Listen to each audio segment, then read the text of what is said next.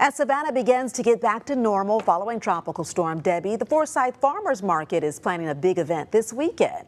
To celebrate National Farmers Market Week, the Forsyth Market will host some family-friendly events and other activities this Saturday at Forsyth Park.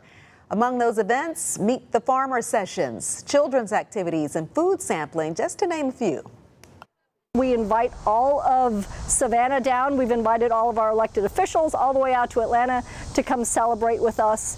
We will have market tours, we will have food demonstrations, we will have Meet the Farmer opportunities, we have youth booth events for kids.